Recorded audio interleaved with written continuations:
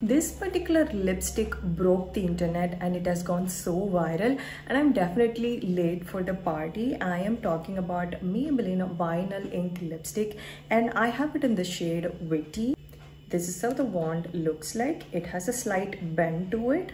This lipstick is the best because it gives you a glossy finish and it stays more than 16 hours. Now remember, you shouldn't have any lip balm underneath. It kind of messes with the lip product. Go ahead and apply this. When you first apply, it kind of looks sheer, but it is buildable. I've had this lipstick for almost 5-10 minutes. Now comes the moment of truth. Transfer test.